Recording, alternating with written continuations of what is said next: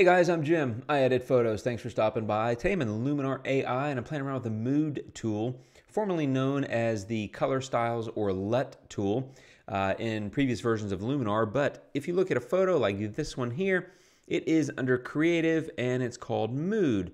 And so I thought I would dive into that and do a deep dive here about LUTs because they're actually really useful. It's very different. You can get some cool creative looks that you may not be able to get otherwise. And that's what really LUTs are all about. They're typically used in movies. And by the way, LUT stands for Look Up Table, but it's basically a way for you to remap colors and tones that you may not be able to replicate otherwise. As I said, they're used in movies a lot where they'll do their corrections or whatever. I don't make movies, of course, but they'll make their corrections and whatnot, and then at the end they want to apply their own style or look to the movie, and they'll stick a LUT on it. The cool thing is, of course, you can do this in photography as well. There are different kinds of LUT files, and in fact, if you're in this tool, if you click on Choose LUT, you can either load a custom LUT file. I recommend you do a Google search. If you want to download some LUTs, you can use them here.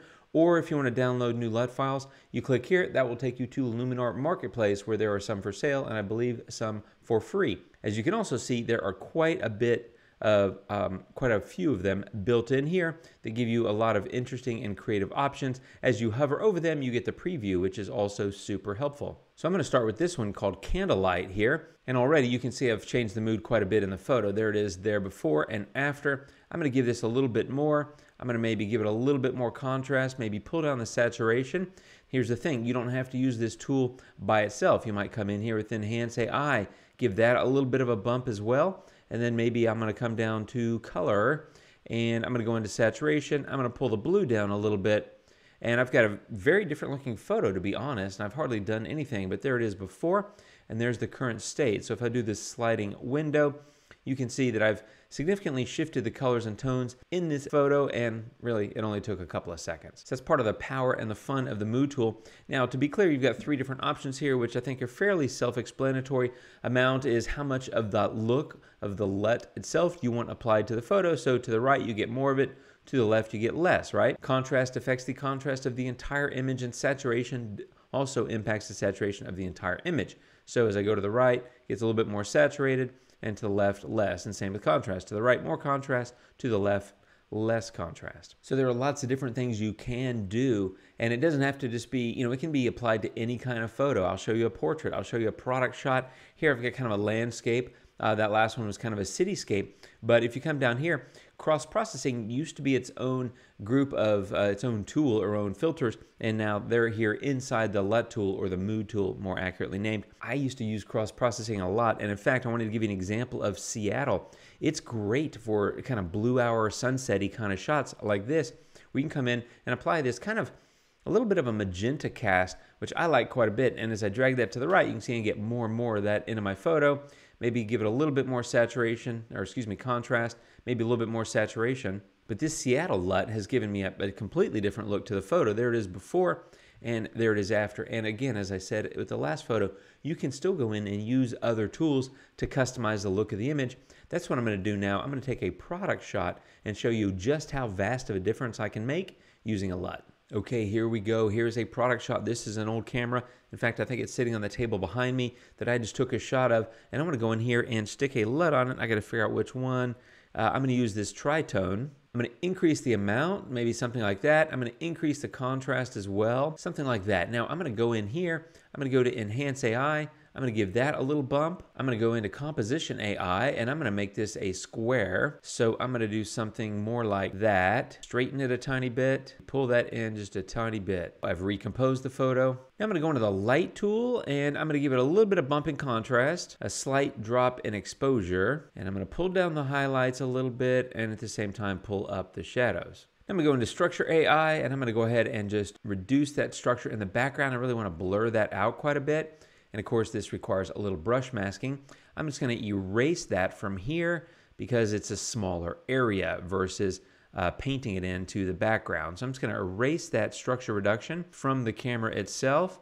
I'm not really too worried about the straps. And so something about like that, I think, ought to do it for me. There we go. Actually, while I'm at it, I'm gonna go ahead and copy this mask. And now I'm gonna go into details, and I'm gonna give like a, a 20, maybe a 30, maybe another 30, maybe a 30 on sharpening. I'm just trying to crisp that up a little bit. And then I'm gonna go paint this in, click there and paste. And then of course, I need to invert that, right? So now if I hit the / key and show you my mask, you can see it's basically applied there. So what I did in the last tool, which was structure, I took negative structure in order to blur out the background, create more of that soft, subtle background blur, and then I added details to the product itself so that that would crisp up a little bit because it was a little bit soft. You see there's the before, and there it is now. Much crisper, and I think that looks a lot better. There's one more thing I want to go do, and that's split toning. And in the highlights, I'm going to give that about a 40. And in the shadows, I'm going to do about a 27 here, but I'm going to move that into the blue. So maybe something about like that, and maybe pull that amount down just a tiny bit. So there's a quick edit using a LUT as the basis for my sort of transformation, but let me show you what we started with. That's what the photo started with, and that's where we are now. Very different, it's very much got a specific mood to it. Speaking of moods, let me show you the difference this tritone LUT made to this photo. So there it is with the LUT on. If I turn that LUT off, you can see it's a vastly different photo. Despite all those other changes that I did, it was the LUT, I think, that had the biggest impact on this change. So there it is with the LUT and without. So I like that quite a bit. It's quite fun. It's very powerful. I'm going to do one more quick photo, and this one will be a portrait. Okay, here's a photo I got from Unsplash. I'll put a link to the artist down below. Now, there are some specific portrait toning LUTs down here at the bottom, but you can use any of these LUTs on any photo. So I could use a portrait LUT on a landscape, and I could use any of these other LUTs on a portrait as well. And in fact, the one that I like best here is wooden, and I'm going to go ahead and just